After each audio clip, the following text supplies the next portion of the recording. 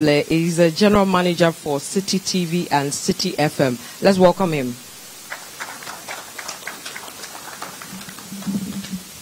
Thank you very much, Vivian. Please put your hands together for Vivian Kai Loco. So, I'm not getting any joy from the audience at all, and I don't know why. I don't know whether some of you, your money has been stuck, but by the end of this program, you would know that your money is safe. Tell somebody your money is safe. So we're live on Citi FM, Citi TV. In many spaces globally, when crisis occurs, you rarely have real-time conversations about the crisis.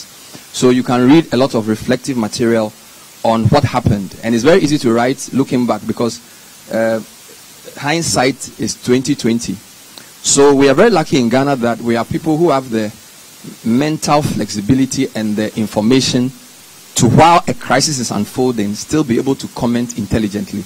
And I think we are very privileged to have that.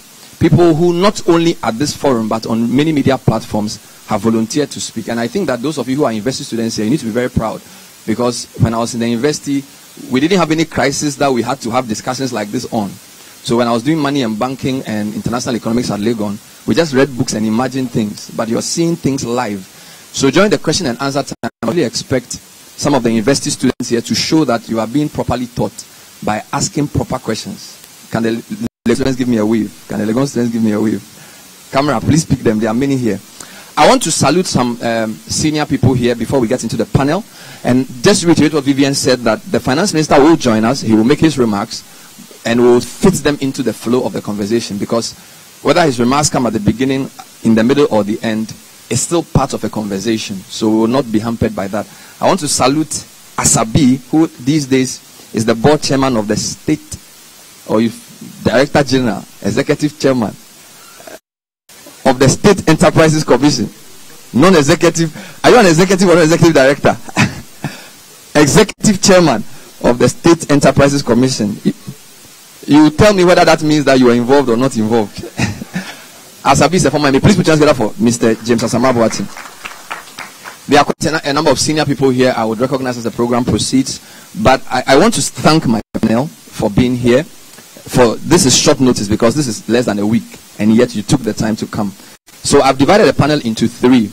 We have the legal people on the extreme side. Stay away from lawyers. And then I have the academic people closer to me. They are the ones who mark my papers in the university. Then the finance people will join us later. So hopefully the finance minister and then one of his deputies will join us, so we'll have a nice conversation. We have divided the conversation into three parts. So the first thing we want to find out is their initial reaction to what has gone on for the past 1 year, because this has been going on since August 2017, right? Based on the perspective they're coming from, legal, corporate governance, pure economics, and other academia. How serious is this? And you'll be given 3 minutes to make those comments.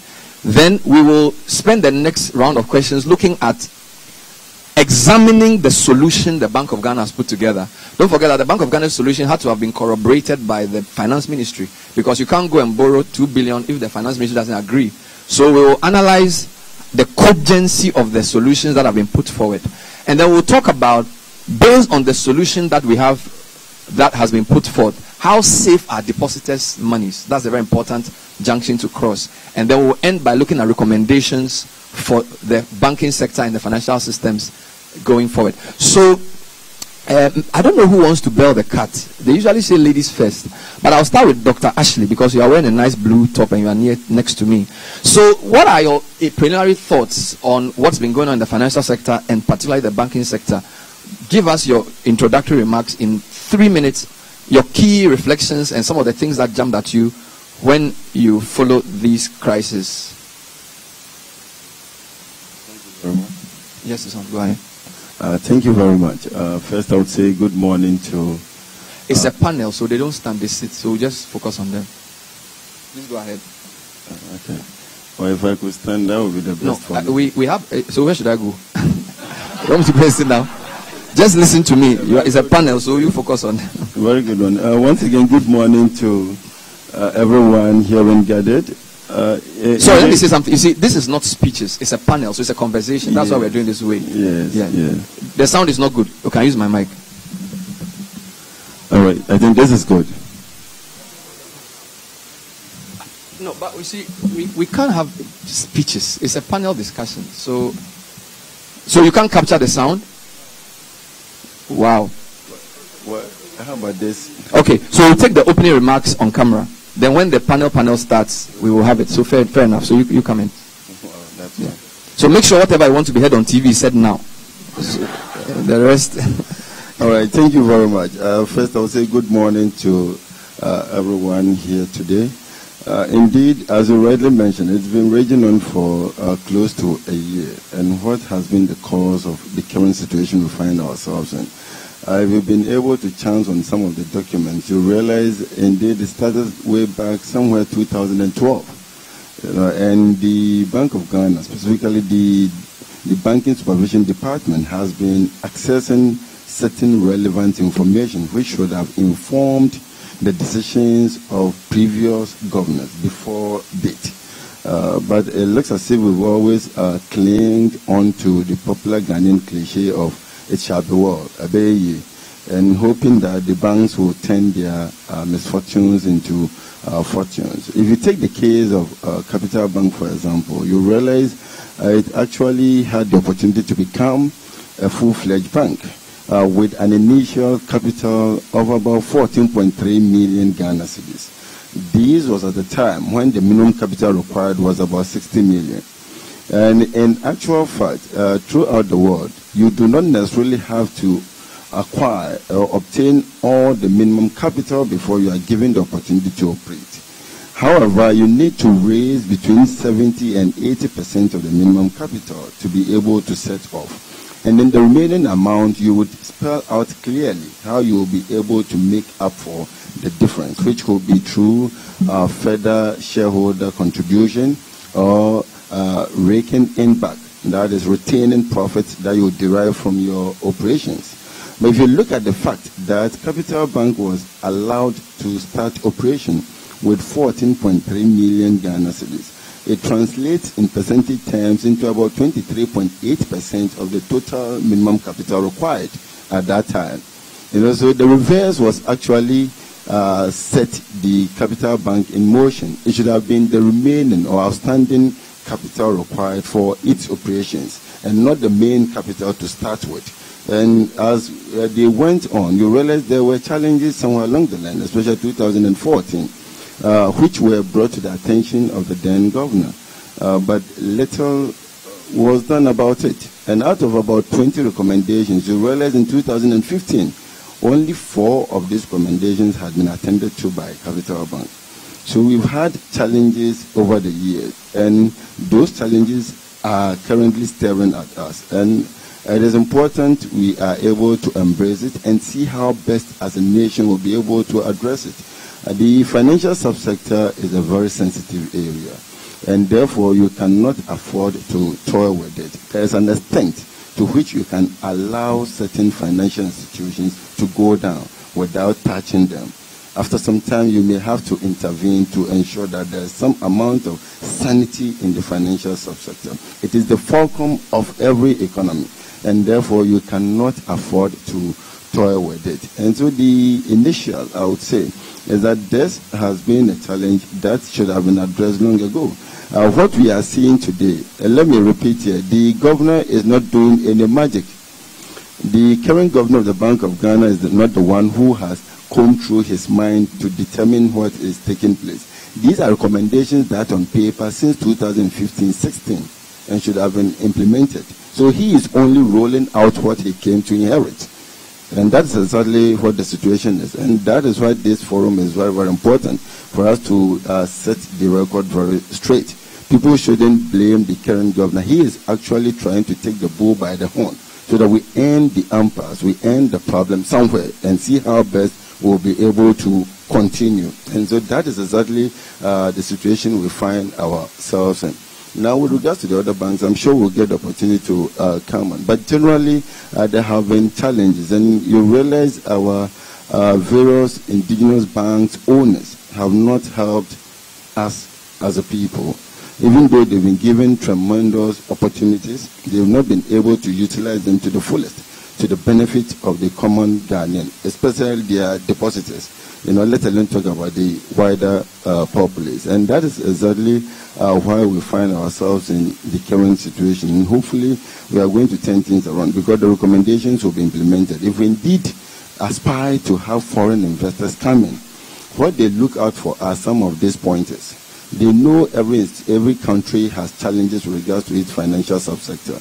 But the question is how proactive or how reactive is the government to some of these challenges?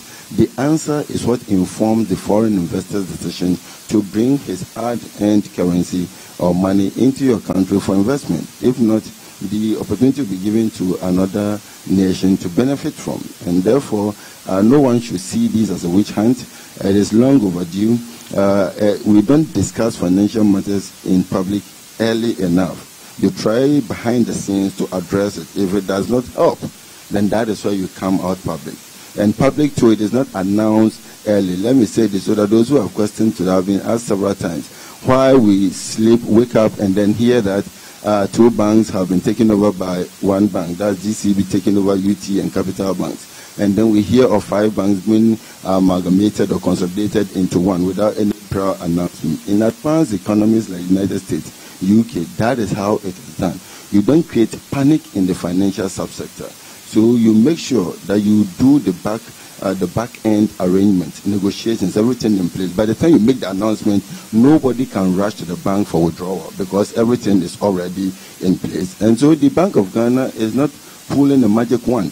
It is only implementing best practices across the world. And therefore, we need to accept, embrace it, and then learn and improve on what we currently do. And I'm sure when we do this, we'll be able to move forward as a nation. And why depositors' monies are safe, we'll come to that. I'm sure we'll get the opportunity. We'll count certain few numbers. I will be able to understand that nobody has to rush to the bank to withdraw, but you have to go home and sleep and believe that your money is in safe hands. Thank you very much. Thank you very much, Dr. Ashley. This is a Danquah Insitute event. It's coming to you live from Alisa Hotel. We're taking preliminary comments from our panel. Dr. Ashley endorses the Bank of Ghana's position and feels that these solutions are long overdue. Our next speaker is Dr. Osei-Assibey, who is an economist. He's a macroeconomist, and some of his research is into the financial sector. So we're really looking forward to hearing his thoughts on this when it happened by way of preliminary comment. So, ladies and gentlemen, our second panel member, Dr. Eric Osei-Assibey. Thank you very much, Bernard. And first of all, let me thank GI for putting together this very important forum. Yes. So the financial sector developments. I think that first I would just like to put it in context. What has actually brought us far? For me, and where I sit, I wasn't too surprised to see some of the happenings, some of the banks actually collapsing. Because, I mean, right back as my earlier speaker said, from 2012, the signs were just too very clear. Where you have your economy slowing down dramatically, you have your exchange rate actually rising, depreciating currency of about 39%. That was in 2014. You have your interest rates going to about 35%, and you have banks making so much profit because banks now have huge appetite to lend to the economy, to the extent that between 2012 to 2014, the average growth in credit supply was about 50%. That was very high, annually, 50%. So these things happening, I mean, as a teacher of monetary economy or money and banking, you know that two key things happens when your interest rates begin to rise and you begin to give too much credit. You then begin to overexpose yourself to high credit risk. The credit risk default would increase. The probability that your default rate will increase will be very high. In that case, you need to put in place risk mitigation mechanism to try to reduce the extent of risk. We saw that in United States 2006, 2007, 2008, where there was a credit boom and the result that it brought to the economy. So with that kind of environment, now what then means that your non-performing loan ratio will begin to rise. Now, once your non-performing ratio begins to rise, per the Central Bank Act and then per the Basel Charter, you need to match your exposure to risk to your capital. And here, let me make a quick distinction that there's a difference between leverage and capital adequacy ratio. And that is where many people confused and say that it's perhaps because government owns so much to the banking sector, that is why some of the banks are collapsing. In actual fact, it is not entirely true. Because even when you look at the entire breakdown of banks lending, only about 17 or the biggest will be about 20 or 21% that goes to government. Between 2012 to now, about 89 to 90% of all credit goes to the private sector. And only about 11% goes to government in that order. Now, your leverage and your capital adequacy ratio, as you begin to give more loans, and according to the Basel Charter, particularly the Charter 2, the Basel II Accord, you're no longer going to use your leverage as an indicator of your performance. You are now going to disaggregate your assets by weighing them according to their risk profile. So you take a risk, the entire asset base, and you look at how much of it has gone to government, how much of it has gone to mortgage, how much of it have gone to interbank system, how much of it have gone to the household, and then to the corporation. Now the Basel Accord then said that if you're giving money to government, that one is seen as risk-free. So it's not going to account. So that is zero risk rated. It wouldn't be part of it. If you're giving money to interbank, that one, sometimes it takes about 20% in terms of its weight. If you're giving money to mortgage or estate houses, it's about 50% in terms of its weight in calculation of your adequacy. However, if you're giving money to individuals, organizations and corporations, it's about 100%. So the entire 100% is going to be charged as part of the calculation of your capital adequacy ratio. So really, giving money to government will not weigh on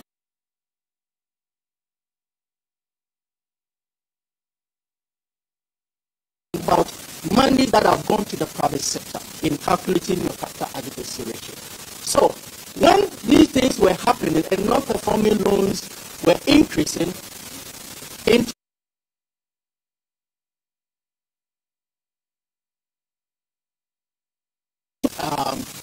exercise, which was also backed by the IMF, when we had to go to the IMF and push the government to carry out this exercise.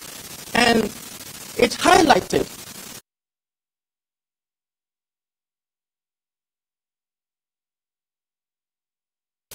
of the banking sector, that the banking sector have to do reclassification because the method that they had used earlier on did not conform to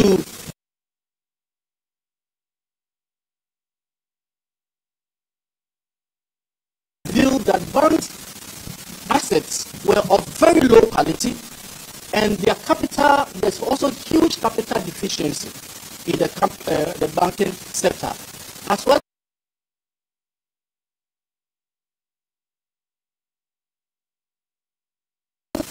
in particular the energy sector, and then also gone beyond their single obligor limits in that. All of it goes against the banking act.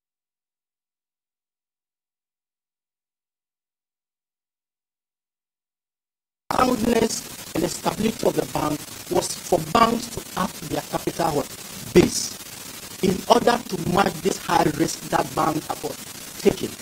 So from where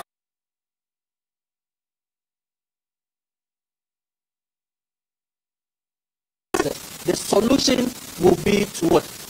Ask banks to up their capital through increasing their minimum capital requirements. Okay. As we have mentioned, what that means is that banks' net worth, that means if you take their liabilities and their assets, and if you net it, if you take liability out of their assets, the remaining one is going to be negative, because banks' assets have deteriorated so badly that if every depositor wants to go to the bank to withdraw their money, the banks will not have enough money to what? Actually pay them. So there was a need for a safety net and cushioning, which then means that banks have to raise their capital. So that is exactly what happened. And I think that as the discussion goes on, I'll come back to tell more about the issues. Thank you very much. So Dr. Osei-Assibey is an economist, and he is trying to establish the economic basis for the policy solution. He distinguishes capital adequacy from leverage, and then he explains why a capital cushion is the right solution. He will elaborate on that as well. Now let's bring in our next two panelists. But before we do that, we want to alert you that you are live on radio, you are live on Citi FM, and if you are listening to us, you can send us a Twitter message, and we'll be happy to read it. Just tweet at Citi973, and we will read your comments. We are also live on Citi TV, and as you watch the program, we will put a number on the screen for you to send a comment. So we've heard from two of our principal speakers. They are from the financial and economic side. Dr. Ebenezer is a financial consultant, and Dr. Osei-Assibey is an economist. Now, if you listen to the governor, there were also issues of corporate governance and supervision. We will come to that shortly, but I want to welcome Finance Minister, the Honorable Ken Ofori-Atta, who just came in at the right time, and he will join us to give us some brief remarks. So please put your hands together for Ken. And then, while he sits down to drink some water, I will update him on what has happened so far.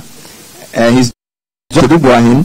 Charles is Deputy Minister for Finance, and we know Charles worked in the capital market, so we have some special questions for Charles when Ken leaves. We won't ask him when Ken is here, so we'll ask Charles some difficult questions when Ken goes away. So Ken, you are welcome, Finance Minister, Deputy Finance Minister, and your team. This is the Samson Akligo is also the head of financial institutions at the Ministry of Finance. Thank you for coming. This is a Danquah Insitute event. We're live on radio and television. You missed two very nice opening remarks. Our first speaker was Dr. Ebenezer. He gave a perspective from financial consultancy, and he thought that the decision by the Bank of Ghana made a lot of sense. Dr. Osei-Assibey is an economist, and he established the economic basis for where we are. We're about to jump into the legalities, but we know today is a busy day for you. So what we will do is to invite you to give your opening remarks, and then you may leave us when you have to, because we have Charles here with us throughout the day. So Ace and Clara, with your permission, I will ask that the Minister for Finance, and he will need to come to this side, Ken Ofori-Atta, bring us the opening thoughts to set the scene properly for us from the fiscal economic management perspective. Please put your hands together for Finance Minister Ken Ofori-Atta.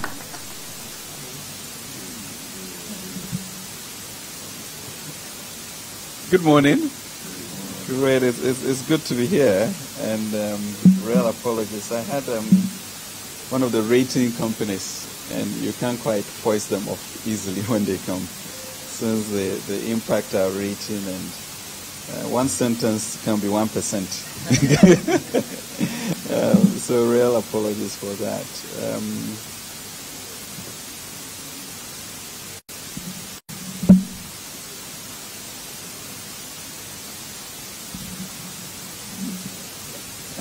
So really, let me thank the Danquah Insitute for this platform. And Bernard, thanks again for your forbearance in all of this. Saying greetings to all of you. It's these are difficult moments for all of us, and it's really kind of uncharted territory.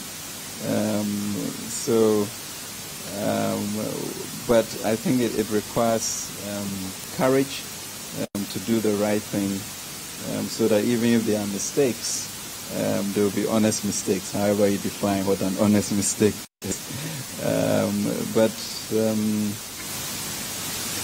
So it is really one of the most reflective periods in our financial industry, and it is a call to duty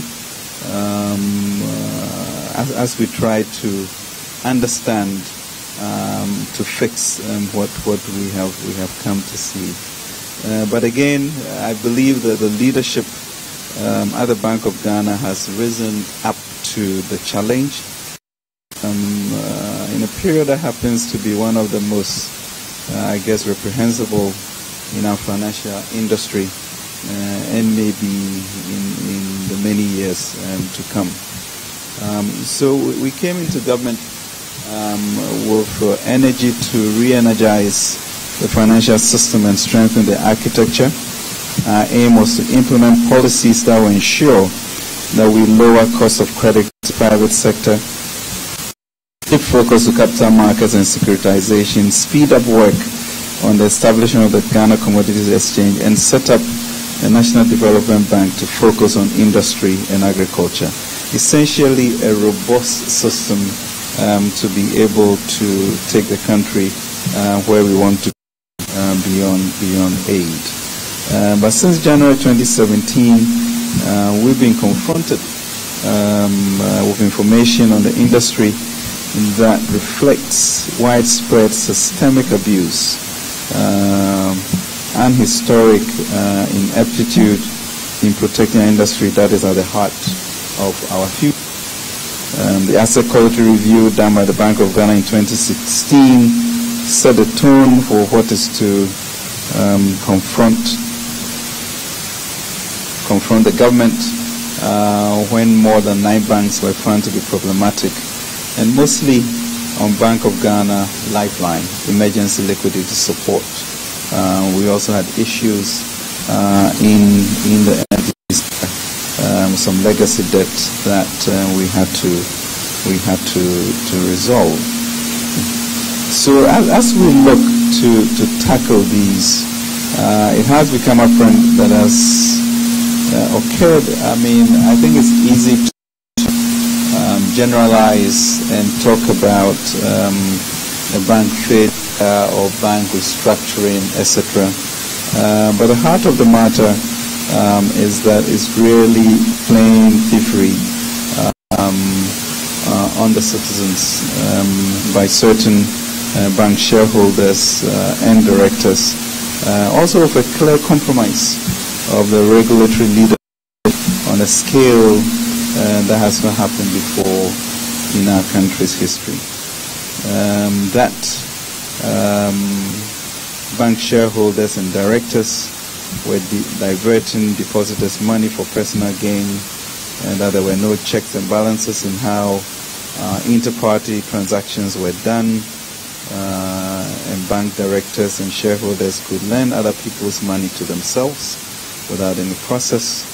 And other times, people will show money as evidence to set up banks and turn around to take those same deposits, leaving the banks with little or no working capital. So we have destroyed quite a bit. And what are we trying to fix?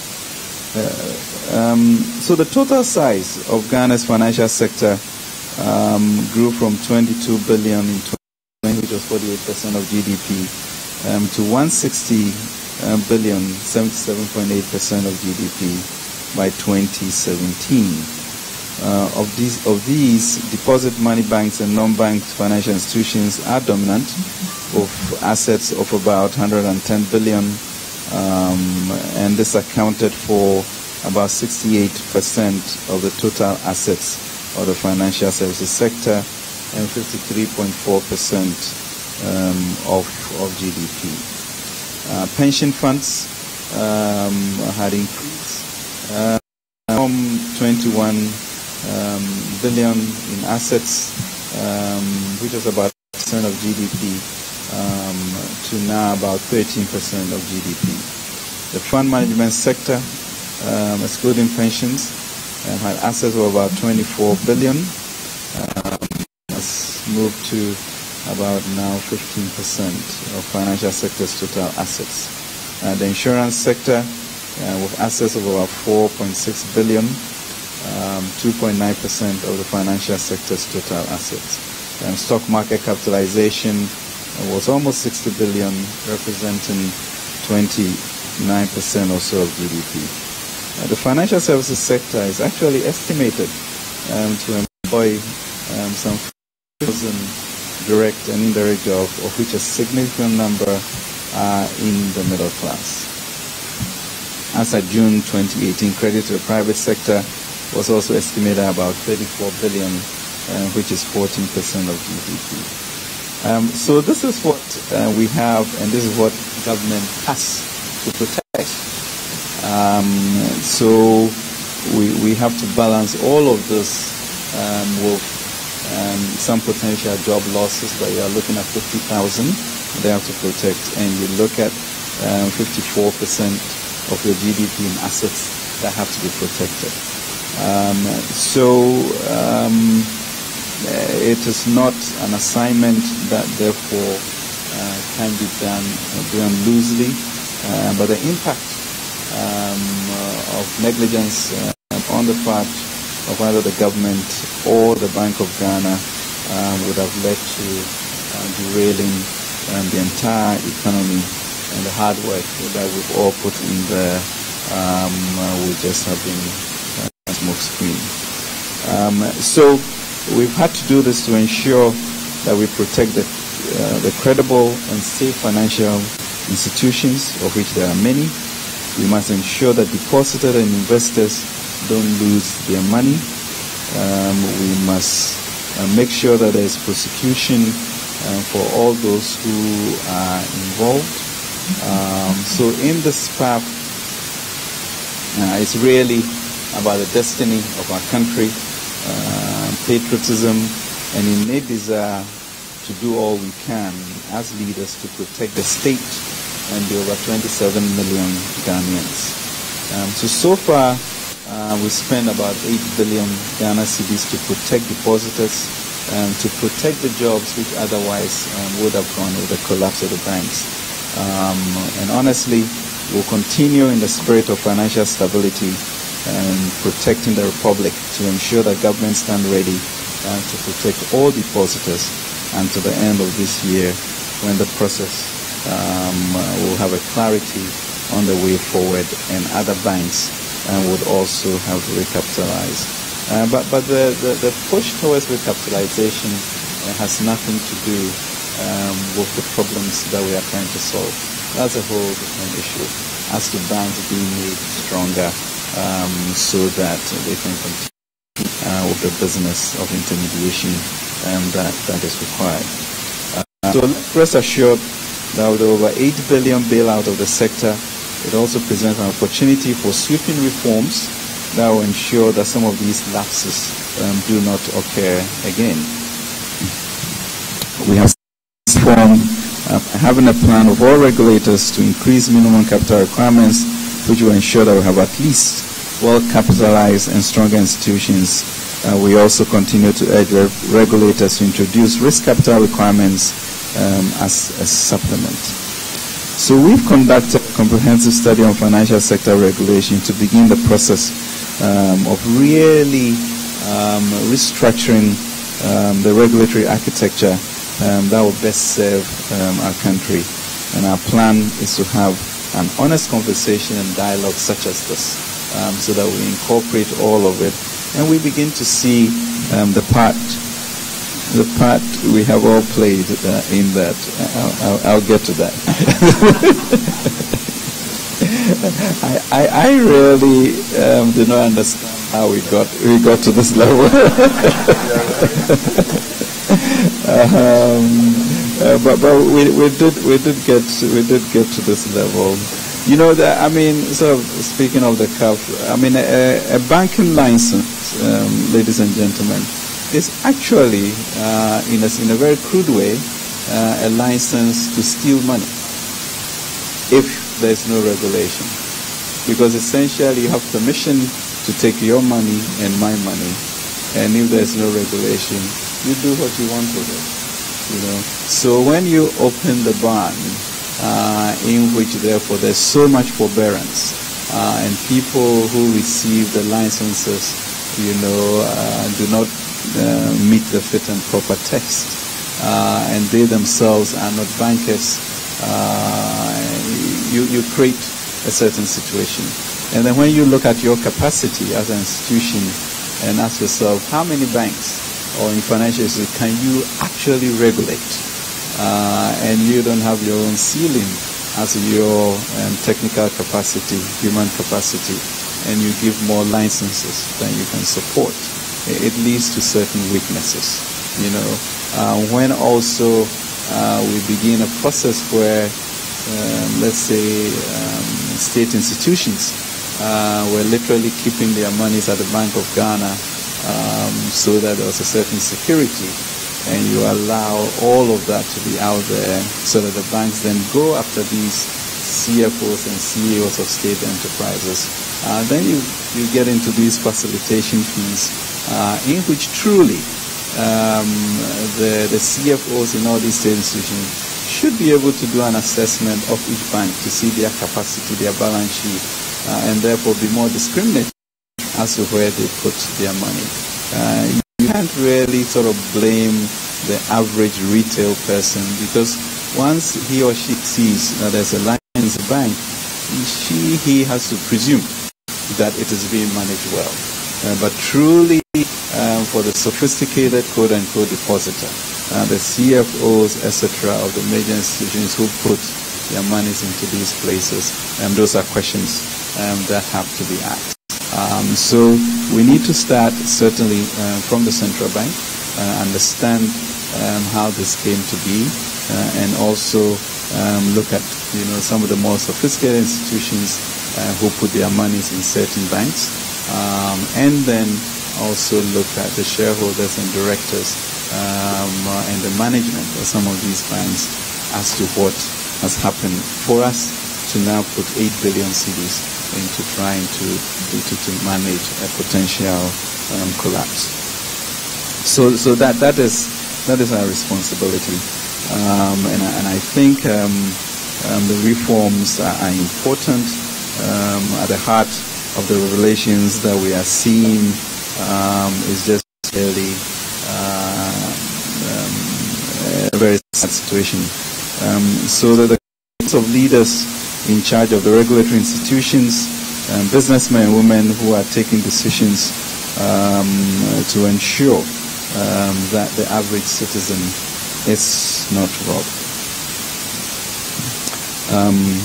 I believe that our country will remain strong, and that under the leadership and what we are looking to do, we're going to have a much more robust financial services sector.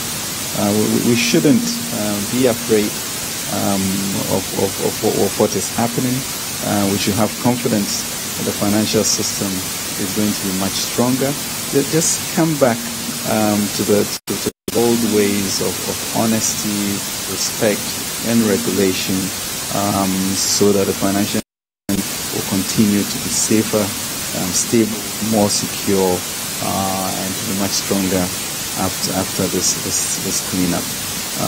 Certainly, there are going to be some victims, very unfortunately, but when you look at 50,000 jobs and change, and then the jobs that we might lose in this, find ways of retraining and reintegrating them into the industry.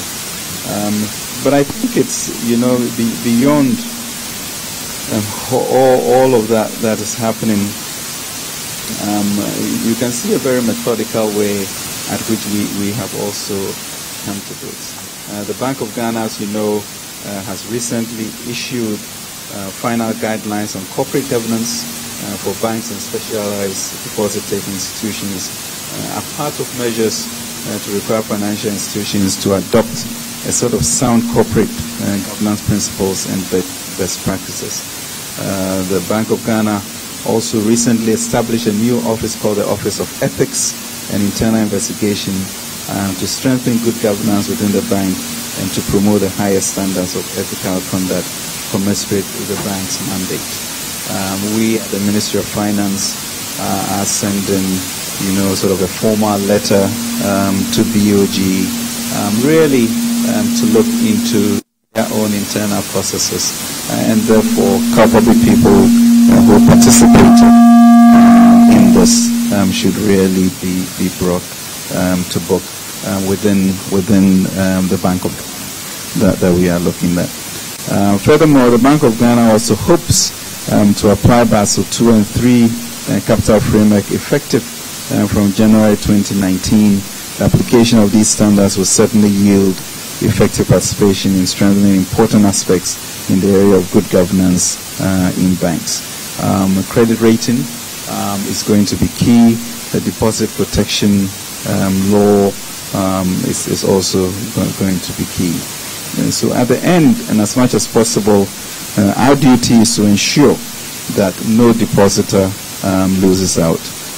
We are determined at the Ministry of Finance to give all of the support required to build a robust Ghanaian banking framework. The goal is to turn Ghana into the regional financial services hub, and I think with this cleanup, it puts us on course to be able to do that.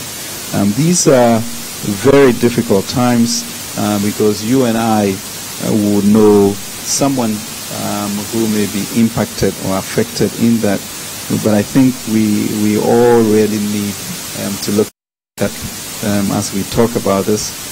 We need your support and prayers of every Ghanaian. Communicators must be measured in their words. This clearly should not be about witch hunting, but about cleaning the system. There's no need to create panic in the economy. We have it under control. We are confident that we will be able to emerge a much stronger and more robust sense of financial services in this country. The law, of course, must take its due course, but our interest protect these jobs, protect depositors, and the most important pillar, the economy, the financial industry. We cannot let it go. So fellow citizens, may God richly bless all of us, our whole Nam Ghana, make us great and strong as we try to keep to be each other's keeper in the days and weeks and months ahead. Thank you so much for this, and rest assured that we will stay awake until all is done. Thank you.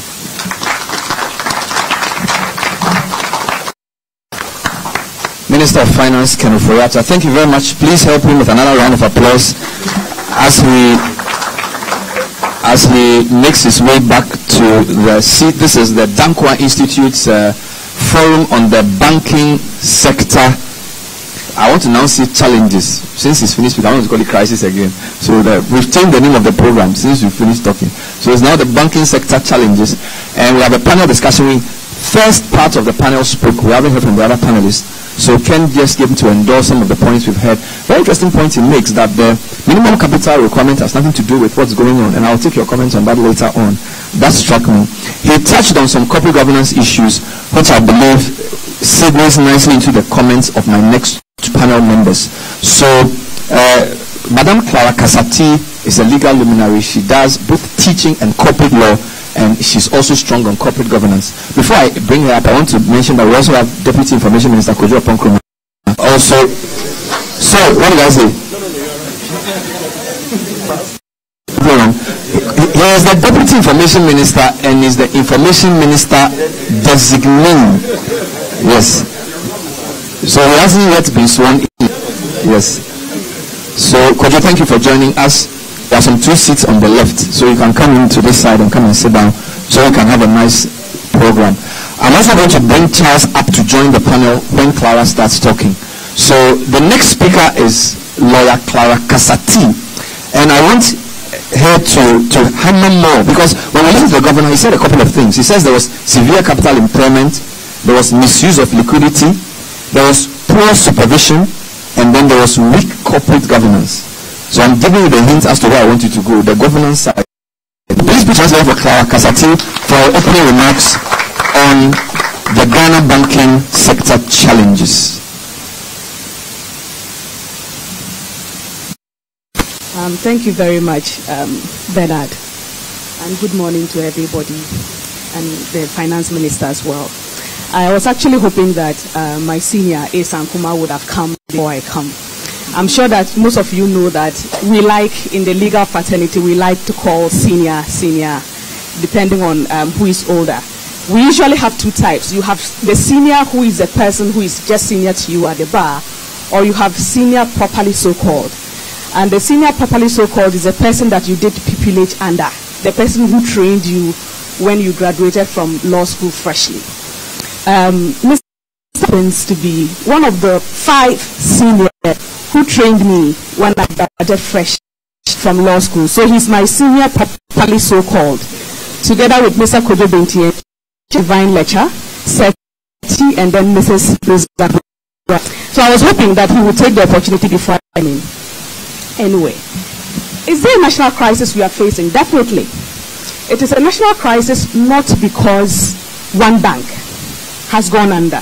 We are talking about 7 in total. That's huge. So we do have a national crisis. And now that we have the national crisis, we will concentrate on national issues. We do not divert the differences or externalities. This matter. Of course, as the finance minister noted, part came in how those who are acted with the money, and not them, but how the regulator in this situation also regulated the persons who were monitoring, who had the responsibility to manage the banks. Common through all the reports, including what the finance minister has been the issue of corporate governance. Basically, corporate governance is a system of accountability. It's like, if you compare it to our constitution, we have separation of power.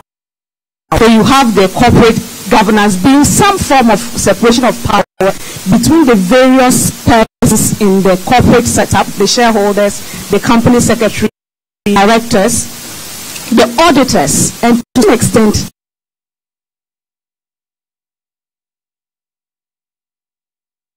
opinion, so that you are able to do what is required of you to do and to comply.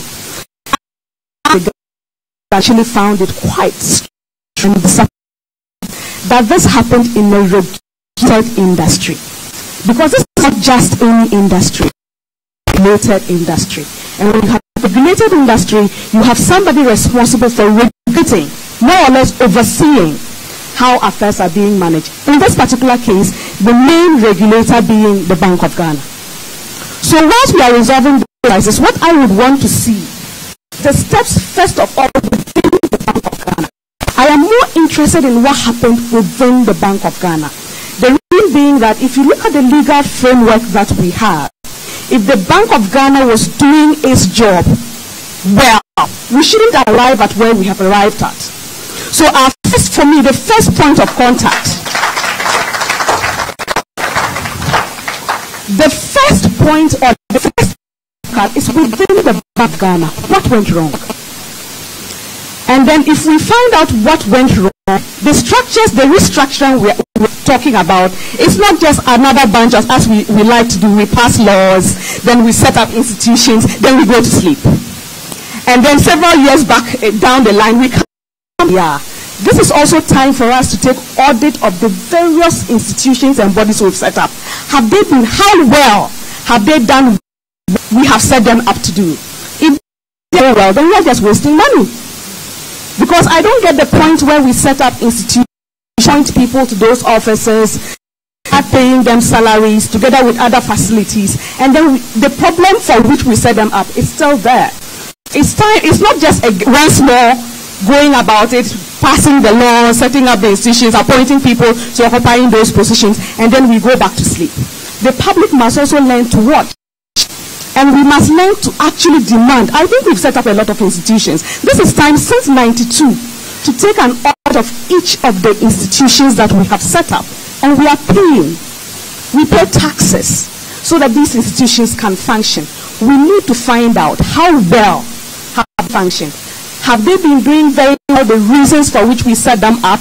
And they are not. What should we do? Should we keep them and just be losing more money? Or should we find some other solution? So the issue here, I would want to look at the governance level from within the Bank of Ghana itself, the checks and balances in place, how that is resolved, and how those who were responsible are held accountable. It's not about punishing, but we also have to learn the culture of accountability. One of my disappointments with Ghanaian is that most of the time when we get opportunity, we miss the fund. And then we end up not taking a very good opportunity to do something right. I'm hoping this will not be one of them. That we're having this issue, we take the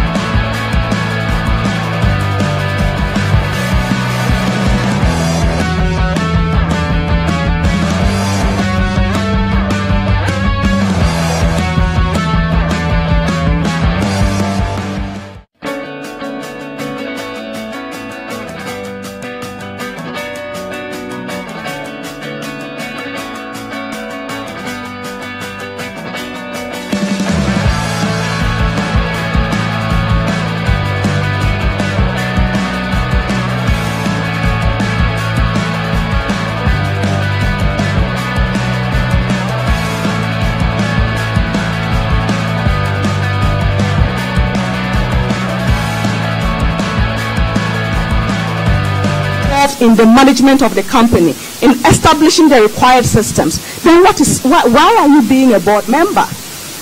If you can't, just decline and then at least let somebody else who can do the job.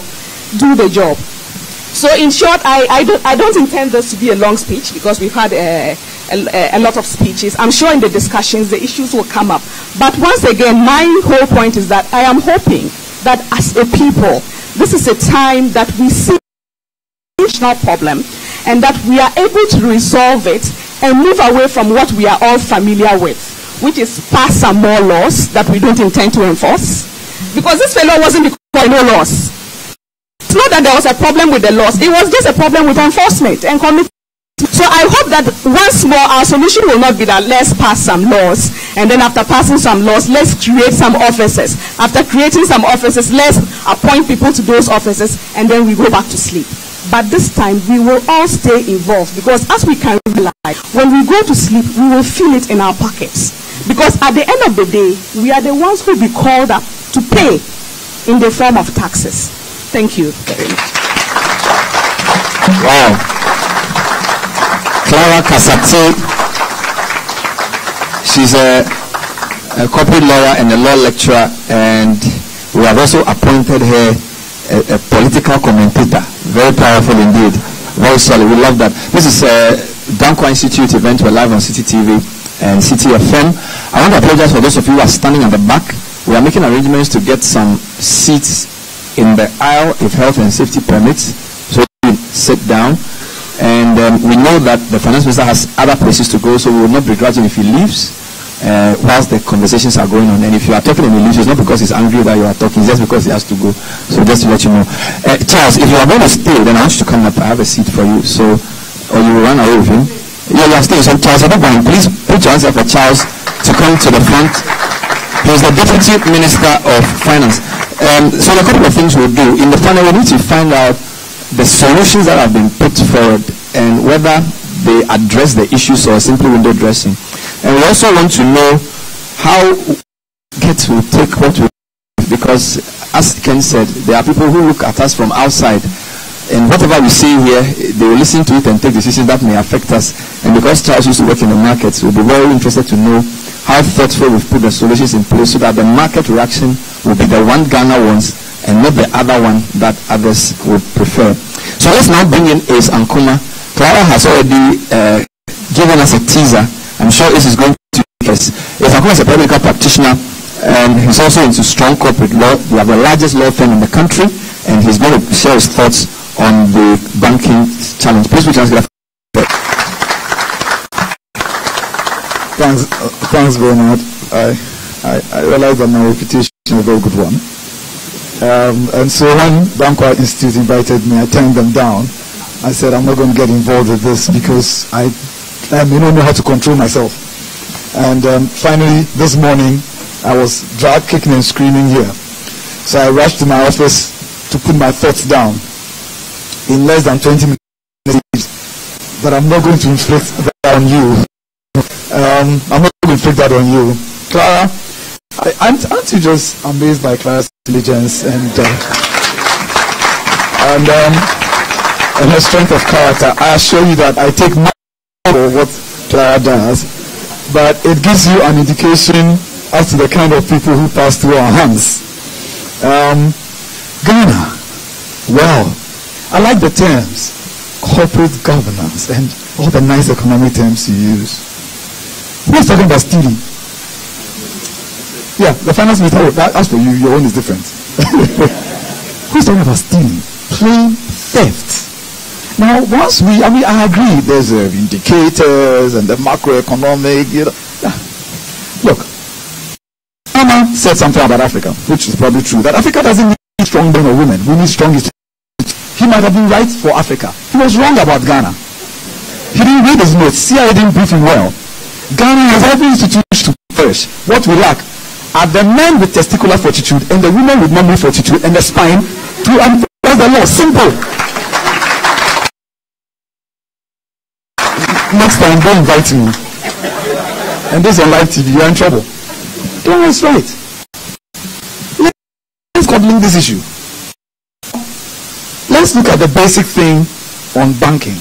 The Lord Christ talked about, when he talked about the parable of talents, and said the lowest thing you can do with your money, take it to the user through usury, which is not a very nice word, but the root is useless. It's the use of money. And so, the least thing a Ghanaian can do when he or she has money is to give it to the bank. The biggest protection of our money when it goes to the bank is from armed robbers who will come to our house at night holding pistols and guns and knives, only to find out that the best of the bank now is not to wear a mask and have a gun, but to own a bank. Like I said, next time don't invite me. Where are the powers of the Registrar General. Ladies and gentlemen, we have had law in this country since 1963 that could kill this in one fell swoop.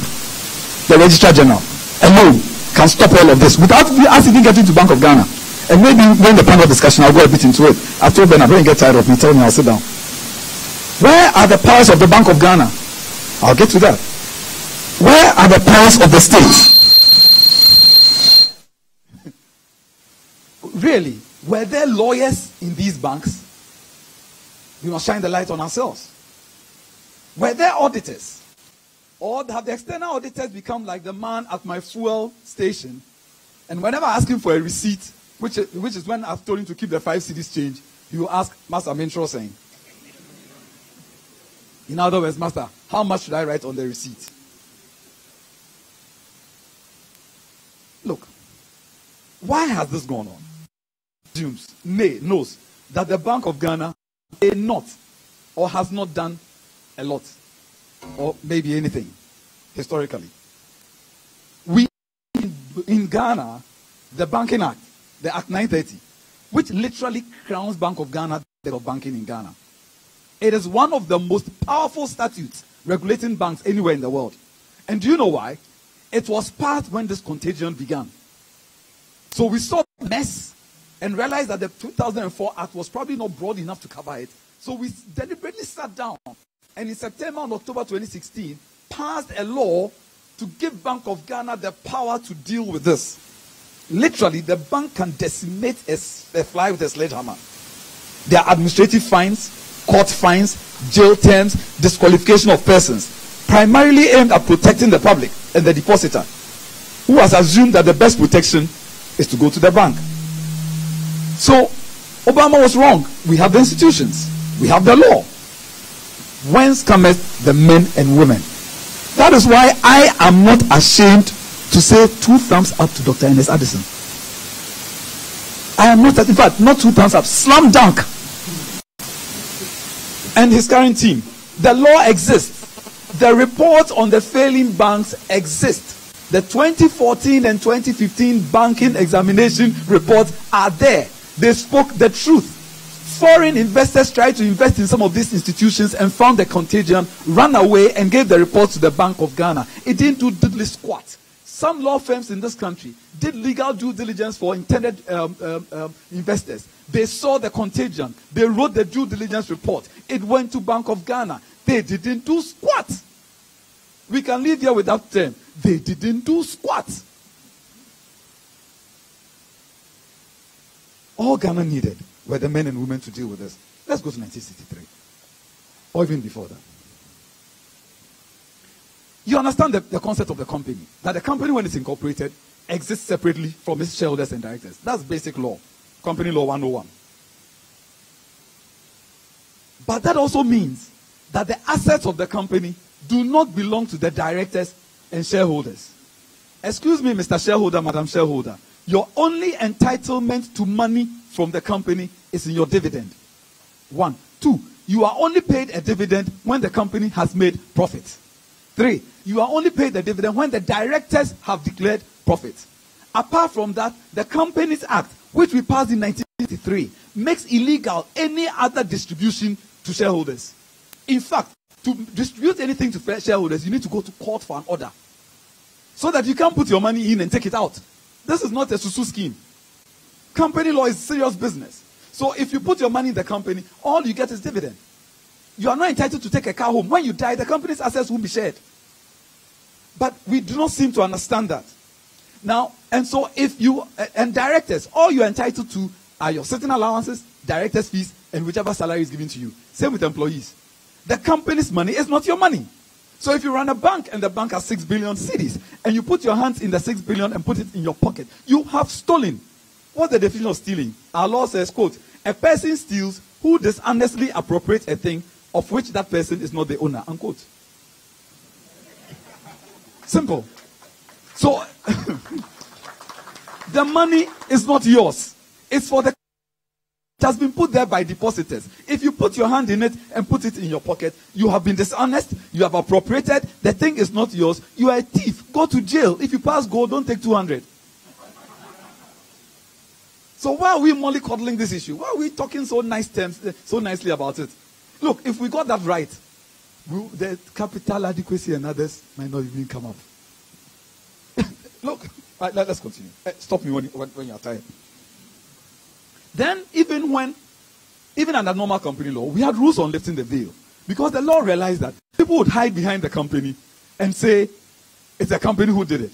It's not me.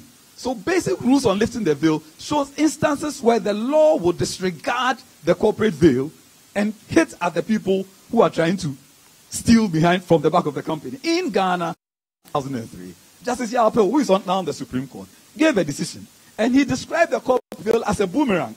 That person who is trying to exploit it, trust me, in Ghana, this boomerang doesn't work. It only hits the company. In 2016, when we began to see where the world was going, especially after the Enron issues, we passed an amendment to our Companies Act, which introduced the concept of the beneficial owner, which is really this ominous grease, who sits at the back, but whose name is not in the books, but who chops all the money, who controls everything. It now demands that your particulars must state every beneficial owner. And it must be in your annual returns. Address, email address. So if we are looking for who is using the directors as puppets, we will go after the person. This exists in our law. Now our law also says, Registrar General, Companies Registry, if the company is being run fraudulently, if people are being defrauded by the company's registrar can institute his or her own inquiry into the company and demand all records and books from the company. And if the company's registrar determines that wrong has been committed, depositors' monies are being blown on properties and assets and being shifted through layers and webs of companies, the company's registrar has the power to write to the Attorney General, make a report, and the directors and officers will be prosecuted. Not just that. The Registrar General can then go to court and seek a court order for the just and equitable winding up. But this is the more powerful power. The Registrar General can then institute an action in the name of the company against all people who have stolen from the company or use the company to defraud other people for compensation. We have had this law in our statute book since 1963. I have no record of any decided case where this power has been exercised. And so Clara is right. We might just pass a few more laws, rub ourselves on the back as to how current we are, and do nothing about it. Why would we do anything about it? In 2016, when we passed Act 930, we gave the Bank of Ghana more power than it probably needs. It can do literally anything, and we introduced stronger concepts on the insider and on related party transactions. An insider includes your wife.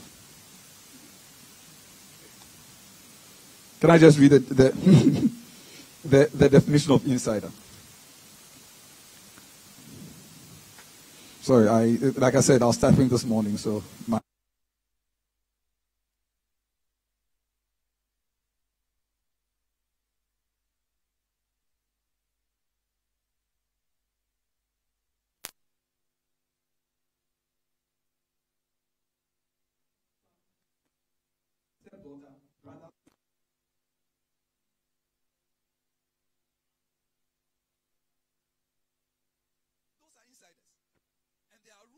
can't give contracts to them. You are banned from giving contracts to them unless the contracts are on completely commercial terms. And so if your son's company is providing services to the bank, you can't give it to them on preferential terms. They can't charge you more than the market will charge you. And if you do that, you have sinned against the law. You should go to jail. Why are we having a long discussion on this? I'm coming to an end.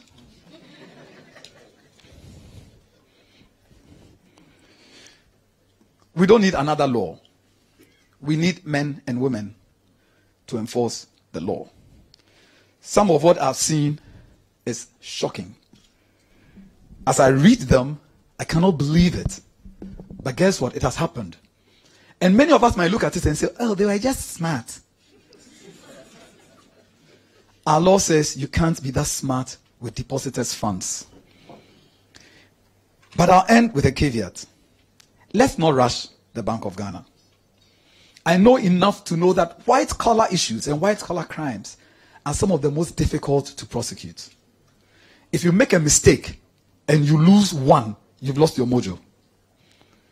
So watch Mueller and what he's doing in the US. Slowly, very slowly. But when he hits, he files 18 charges, knowing that even one can take you to jail for 10 years. And by the time the jury brings a verdict, at least 8. And so if you begin to multiply, the 70-year-old may be in jail for about 10 years. And because it's a federal crime, at least he must have 80% of it. And so let's allow Ghana's mullahs a little bit of space and time. But they too, they should hurry up small. Thank you. Wow.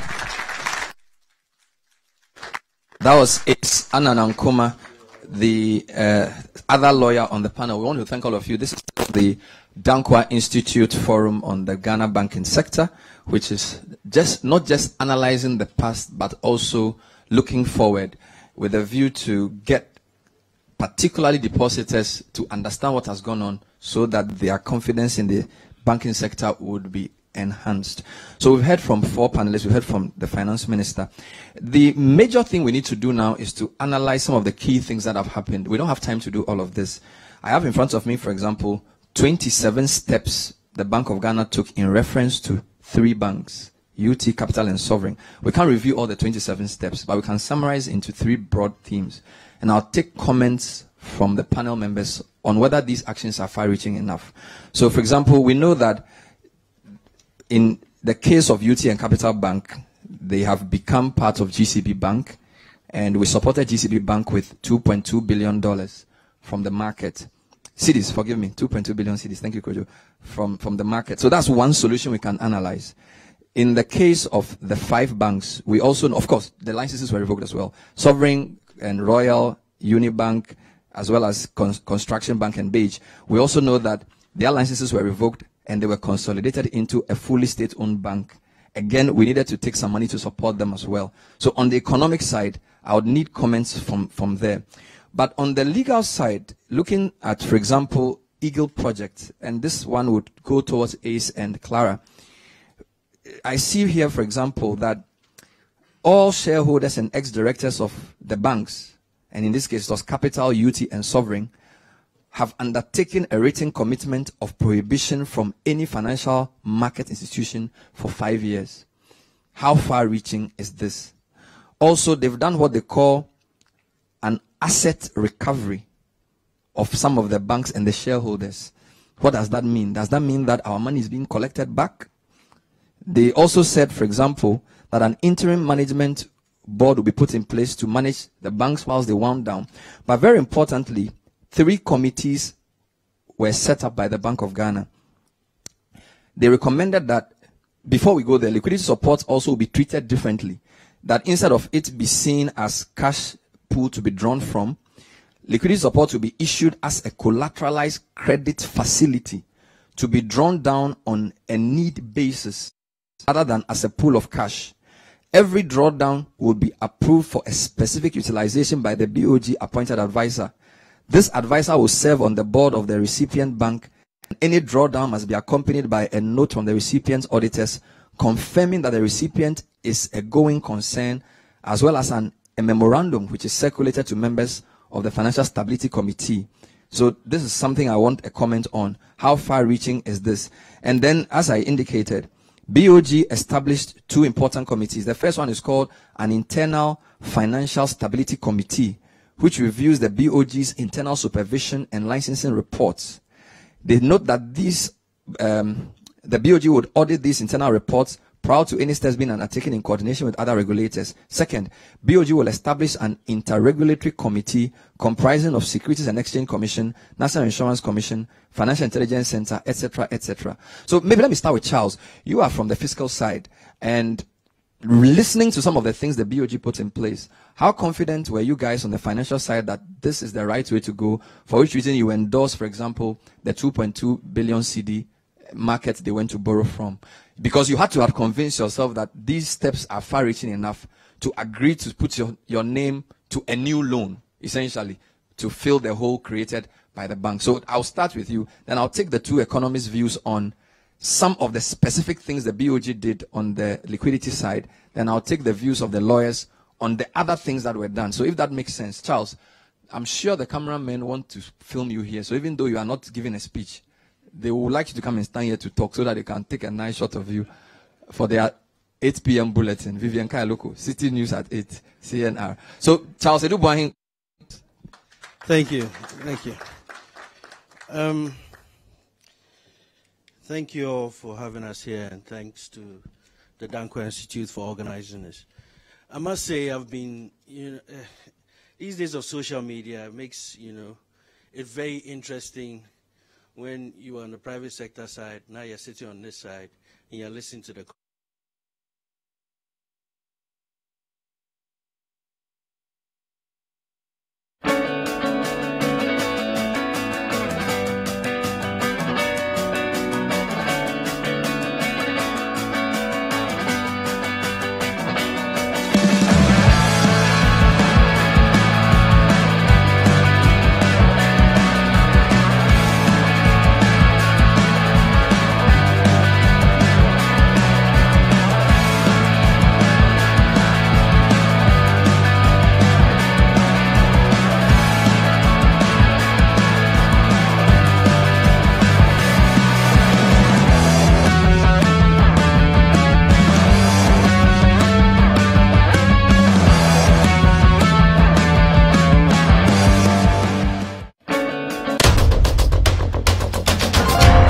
Good evening, this is The Point of View. We're live on Citi TV. Tune in to The Point of View, Mondays and Wednesdays at 9 p.m. as Bernard Avlet takes the news further.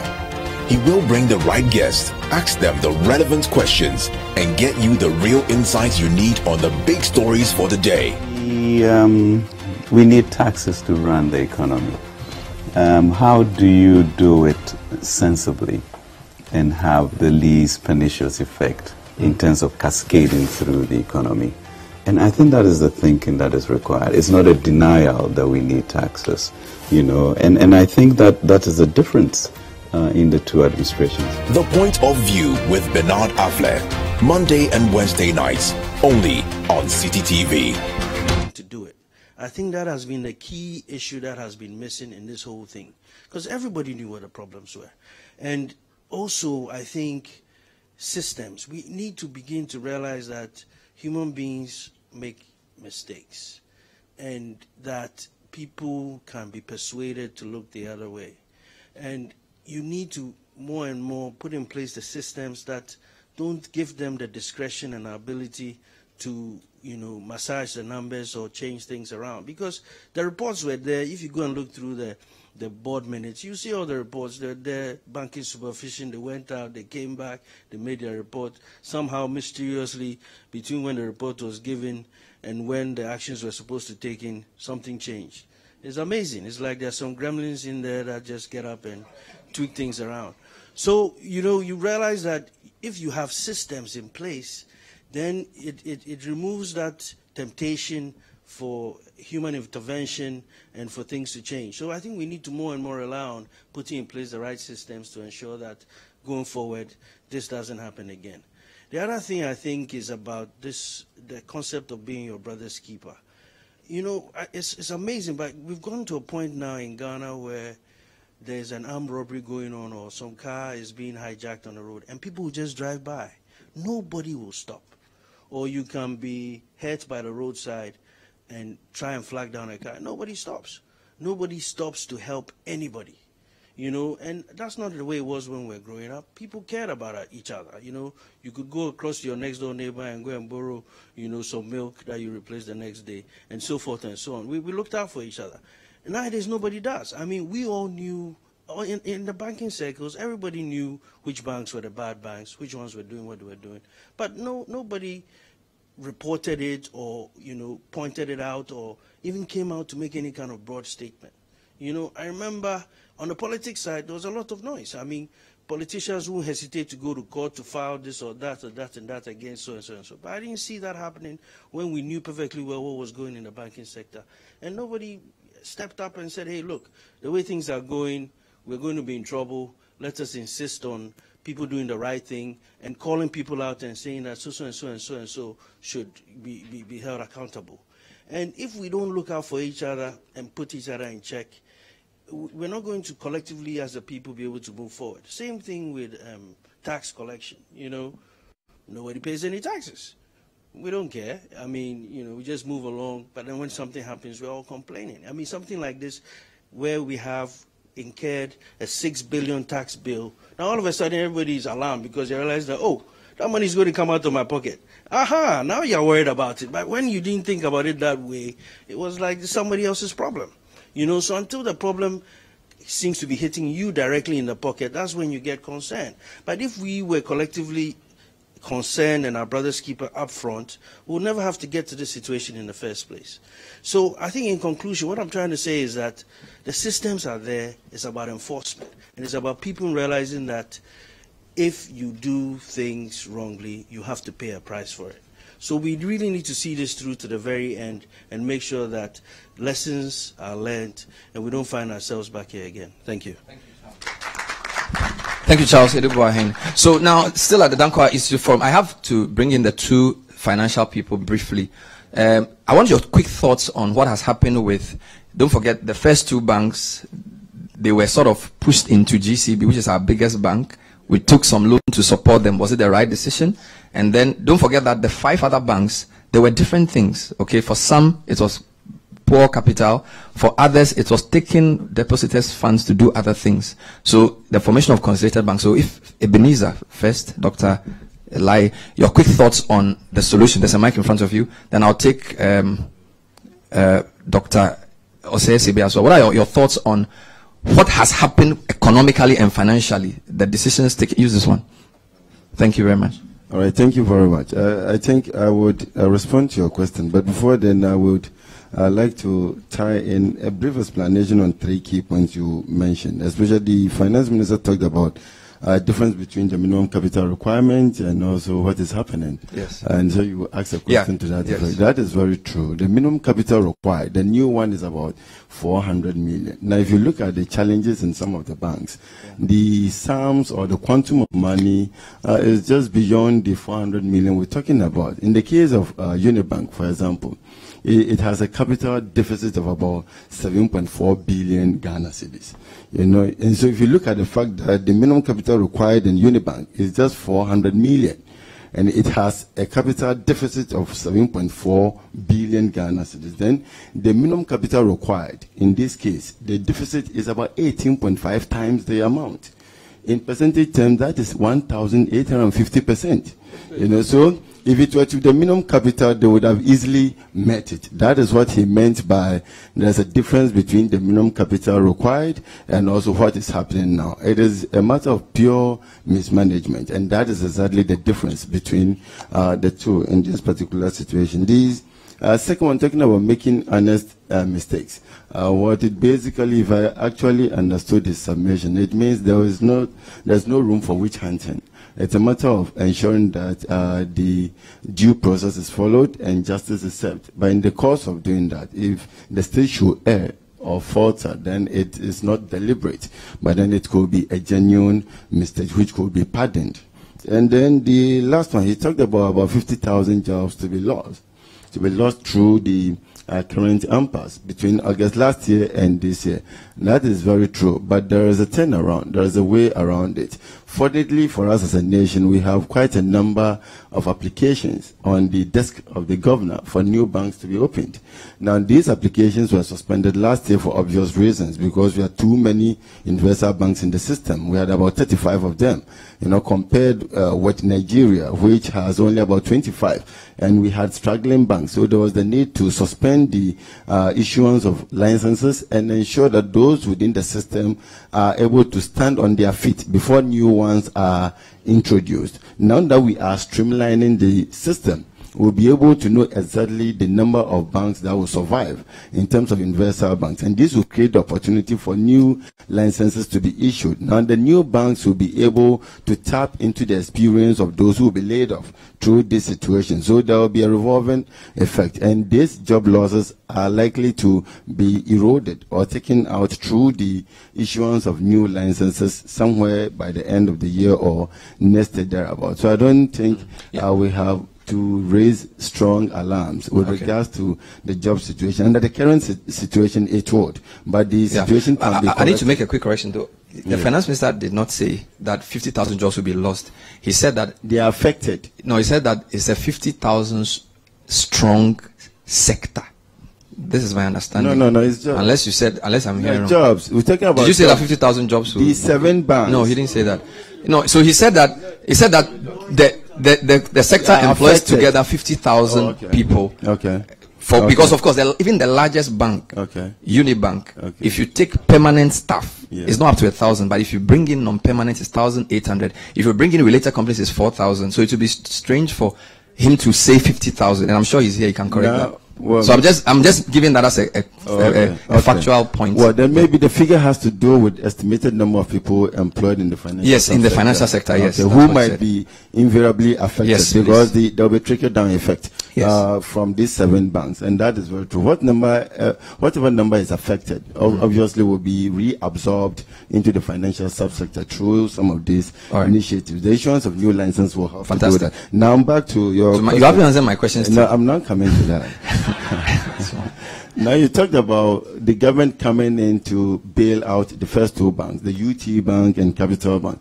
I think in my first submission I did state that the responsibility of the nation through the central bank is to ensure that the economy keeps revolving, and it does not get stagnant in the process. And as a result, you must always come in with a form of bailout where necessary, so that there will be stimulation in the economy. What happened in the case of UT Bank and Capital Bank, as I've indicated or illustrated somewhere, I could repeat here, it's just a matter of a mother with several children, the older ones trying to bully the younger ones. Now, before the younger ones, who are numeratively more than the older ones, could run to the mother to cry that we have been bullied, the mother could quickly come in and address the situation with the younger ones, and later turn to the older ones to find out why they behaved the way they did. So the government's intervention with that 2.2 billion was intended to ensure that the excesses of the operations of Capital and UT Bank will not be adversely felt by their depositors or customers, but then the operations would continue while the government resort to the owners of UT and Capital Bank for explanations as to why their operations degenerated into loss incurring and not profit deriving in perpetuity. So it was very, very important. And this is the reason why we are still not hearing any negatives with regards to the customers of UT Bank and Capital Bank that have been absorbed into the GCB. So that is why it is very important. And when we come to the second one, the 5 consolidated banks. I wanted Osei-Assibey to tackle that. Thank you. So that was Dr. Ebenezer. Actually, I'll take comments from Osei-Assibey. Yes, on the same question. Okay. Thank you very much. Yes, the response of the central bank, is this something that is good or not? If you look at the banking sector across the globe, what is really happening, or what is happening in Ghana today, is not unprecedented. It's happened before in several other countries. The recent one was the global financial crisis that happened in the United States. And we all saw the response of the Federal Reserve, what it did.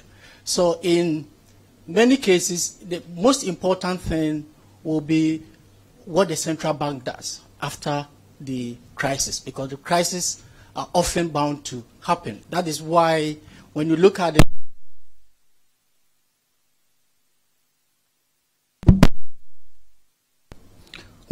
the key functions of the central bank, we have the supervisory role, the regulatory role, being the bank of, for the government, the banker of banks, and all of that.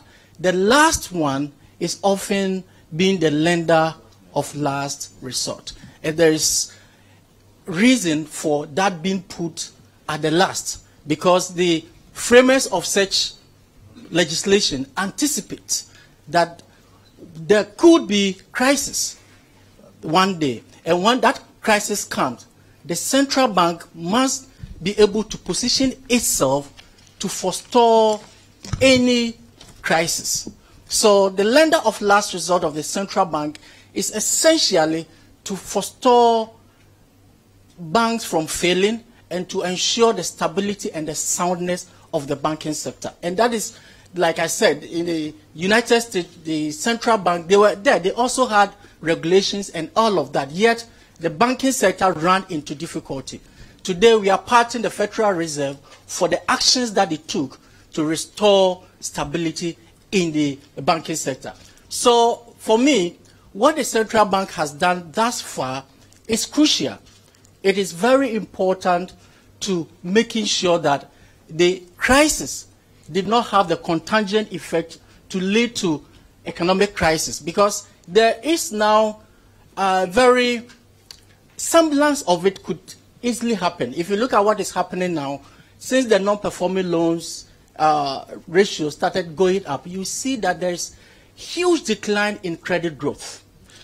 Now, credit growth 2014 was 50%. Today, as we speak, it's around 12.8%. That is dangerous for the economy. And this could have a vicious cycle, because once you don't have enough credit expansion, you are not going to have banks making enough profit. And that means that the banks cannot clean their books, and they also become credit apprehensive. The economy is not going to grow because there's not going to be enough flow of credit into the economy, and the banking sector balance sheet begins to deteriorate further and further, and that alone in itself can trigger crisis. So let me just get something. So you're saying that what has happened is preventing the financial crisis from becoming an economic crisis, exactly, which is much deeper than a financial crisis. Much deeper from the, yes. So for any central bank worth its salt, what it has to do is to have a bailout policy. Immediately, some of the banks may not be able to be rescued. The central bank is the financial rescuer. But some of them, depending upon the degree to which their asset has deteriorated, there's no way the central bank can. But if those banks are allowed to stay, it can trigger contagion effect on the other banks. So the best policy will be to let those banks go immediately and find tighten depositors fund. There are others that can have liquidity support for them to stay afloat, and that the central bank must be able to immediately identify to support them liquidity-wise. And the government also have a role, safety net, to also support such banks, because the danger is fine. We may lose, or some people may lose some jobs in the process, but look at the bigger picture. In the event that the central bank is not able to bring sanity to the system, and this thing gets out of hand, we're going to have the entire financial system breaking down, and the job loss is going to be much bigger. And in fact, once the financial sector breaks down, your entire economy cannot stay on its feet. So the liquidity support is crucial. Great. I want to for that safety. Thank you for that. I'm sorry, I'm cutting. I want to get a comment from the finance minister on some of the points raised on the finance side. Then I can move to the legal side, because I'm trying to keep the discussion flowing. So if you can hand your mic to him. Okay, he's coming up. Fantastic. So I think Ken has realized that if he doesn't come, things will spoil. So he's coming to. So you take and correct the things quickly. Great. No, thank you very much. I'm going to rush to have a meeting on banking of the AG and co. So I need to go. But really to thank DI for this platform and for the richness of the conversation and that we are having. So I think really what Charles, my colleague, Deputy Minister, was saying was the beginning of us having conversations about these issues, so that there's going to be a little bit more of honesty as we look at each other's eye and say, is this going right? And that's what it is. As we leave the IMF program, the issue of whether we can replace it of our own sort of social partnership agreement, in which these conversations are robust, freewheeling, and we can really enforce the laws and use the institutions as they are. But as Ace and Charles mentioned, I'm really very comfortable and confident with the new management of the central bank, and that is really key. And so we should hold them up and applaud them. And in that same vein, as I mentioned, my letter is going out to them, ensuring that they go through the whole process, which they've started already, of the restructuring, of finding out who opened the floodgates, and what they did with liquidity support, routing it through other institutions, knowing where it was going, etc., so that never again will the Bank of Ghana be in the middle of such a disgrace. In the end, I think we have essentially stopped the potential contagion from the finance into an economic crisis, and I think people should be confident about that. President was very clear about where depositors stood, and his key thing when we are always bringing economic policy is leave the little people alone. Okay, and it's a constant theme that he has, and that reinforces the direction in which we are going. As I look forward to this opportunity, is that, well, what do you need? Do we need, Canada has 5 banks, Nigeria has 25. Do we need 34? And we don't. But do we need Ghanaians to participate in the financial industry? We do, But what type of Ghanaian should be in the financial industry? And that's a fit and proper test that has to come through.